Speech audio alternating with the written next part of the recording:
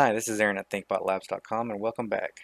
Before we move on to level design, I thought it would be important to first look at sorting layers and the order in layer property. What I commonly see happen in 2D games is that people will add their sprites to the scene and then layer them based on the camera distance.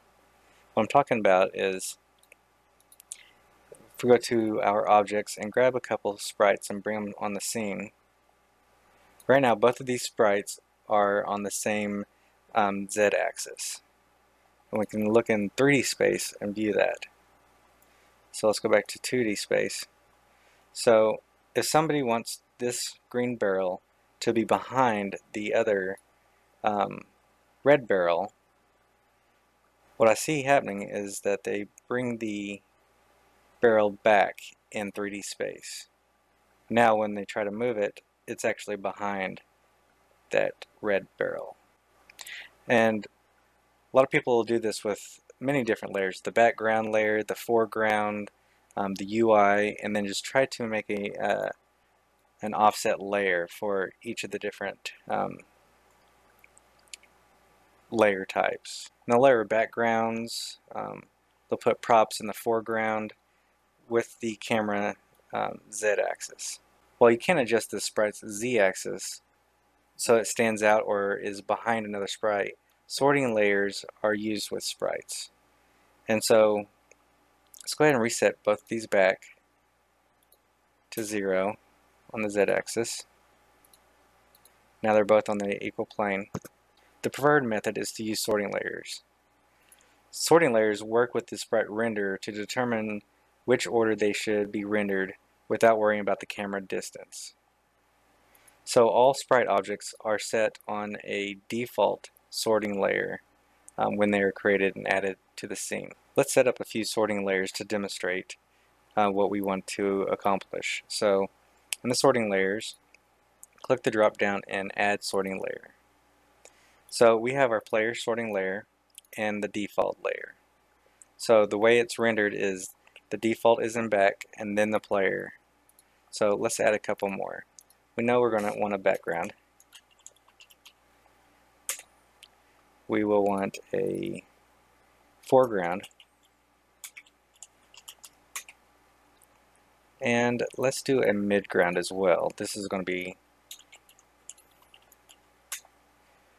right above the background, and the player is always going to be on top. Now the GUI, the UI, is always going to be rendered on a layer of its own.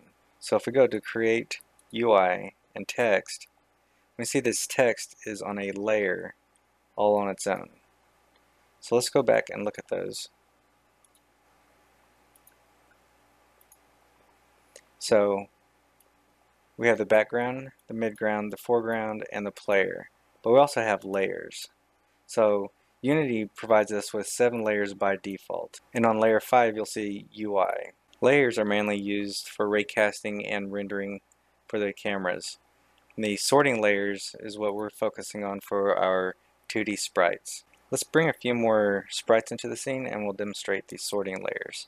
So let's go to our sprites, environment, and let's go objects. So let's grab a box and a door unlock. That'll be fine.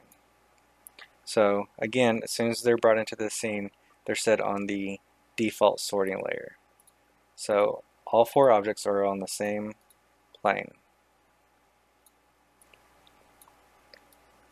Okay, and let's add the door to the background, which is going to be the very back render. Let's add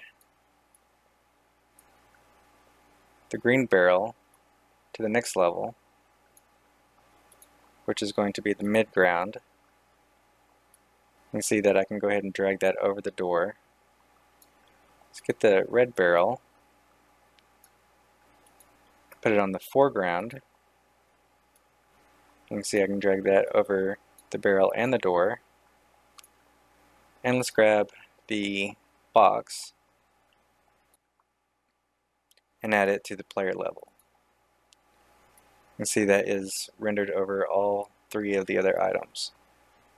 Great.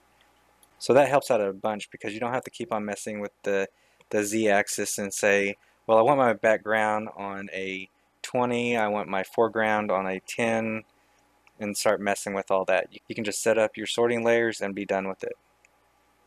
Another cool thing is that if I have two of these red barrels, let's duplicate this, and they're both on the foreground level, but I want the barrel, created too many, but I wanted the barrel, well, that's probably a bad example. Let's grab another green one and duplicate it and bring it over here.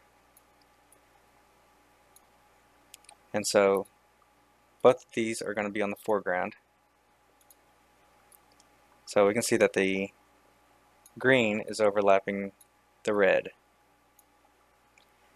I want both of these to be on the same sorting layer, but I want the red to be in front of the green. So that's where the order in layer comes in handy. I can say that my red has an order in layer of 1, which is greater than my green, which has an order in layer of 0. So now when I click the red and drag it over the green, you can see that it covers up. And again, they're on the same sorting layer. Last thing I want to show you is that in code you can set the sorting layer on an object. So let's go to scripts. Let's create a new script.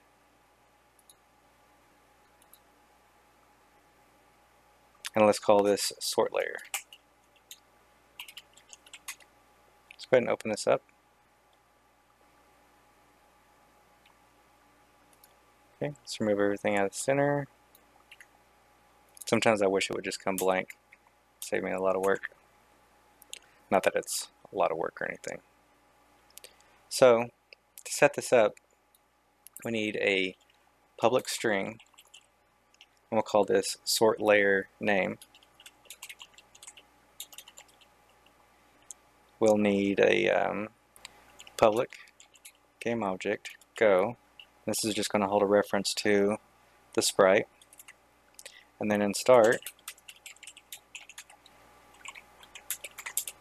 go dot get component render dot, and you can see that we have 3 different sorting variables to choose from. Sorting layer, the sorting layer ID, which is the numerical value in which that layer has been created. Sorting layer name is the string value, which we can type in there, such as foreground, background, player, and the sorting order. The sorting order, again, is on the sprite render, the order in layer. So we can give it a value there. Let's go back to our script and finish it up. And we're going to use the sorting layer name. And this is going to be set to the sort layer name. Okay, let's go back to our script. Or actually, let's go back to our project. Let's go ahead and create an empty. And we'll name this to background. And let's tag it with the sort order script. So the script is looking for the sort order name and a game object. Sorting layer we're going to use is background, spelled exactly as it is.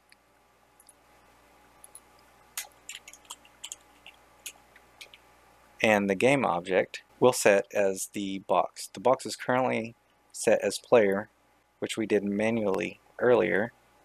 So let's grab it, cube, or the box, into the game object. So when we click play, the box is now on the background sorting layer. This is great because now we're able to spawn objects or create objects and tag them with a particular sorting layer, which helps out tremendously. So from here, we can expand on the sorting layer by creating an array of the game object, and then loop through for int I equals 0, I is less than game object dot actually go go dot length I plus plus, and type tonight. Let's go ahead and grab this, paste in here, and we'll say go array. Go ahead and save that off and go back to our project. That compile.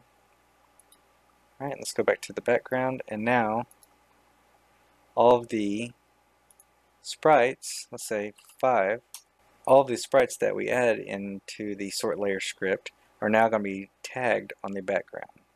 So let's go ahead and grab all of these objects, the barrel, this barrel, the door unlock, and the box, and add them all there. So the barrel, this barrel, door unlock, and the box, and this barrel. I'm going to go ahead and play this. And now they're all on the same layer. Select it.